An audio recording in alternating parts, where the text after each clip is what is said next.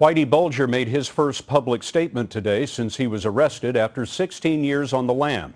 He said not guilty to 19 counts of murder as he was arraigned in federal court in Boston. Bulger is something of a mystery, so we asked Jim Axelrod to give us some insight into the mind of a mobster. Some guesses about what Whitey Bulger's thinking now are more educated than others, like Michael Sullivan's. At this point in time, he's thinking about how he can make life as easy as possible for himself.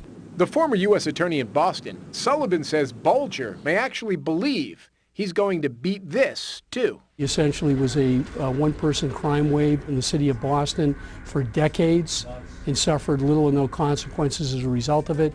So in the back of his mind, he's probably believing at some point in time he's going to be able to escape consequences here as well. I'm extremely angry at Whitey. John Shea is intimately acquainted with Bulger's thinking. Is he going to sing now? Sing now? The guy's been singing for over 30 years. Shea should know. Bulger gave him up when Shea was running drugs for him in the 1980s. Shea did 12 years in prison. He says Bulger will say anything to create leverage for himself. He's a fraud. He's a rat, and king rat at that. You know, he's a pretty monstrous guy.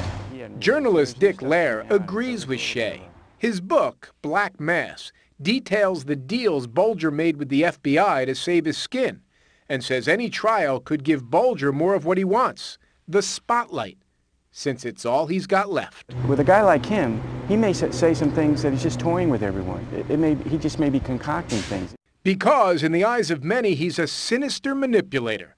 Listen to Shea, who Bulger helped send to prison, and yet, perhaps stunningly, confesses to some sadness. Because I never had a father.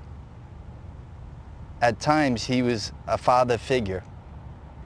And that's the sad part that I feel. But of all the feelings about Bulger in Boston now, sadness may be the least common.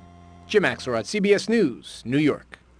Other than not guilty, neither Bulger nor his lawyers have commented on the charges.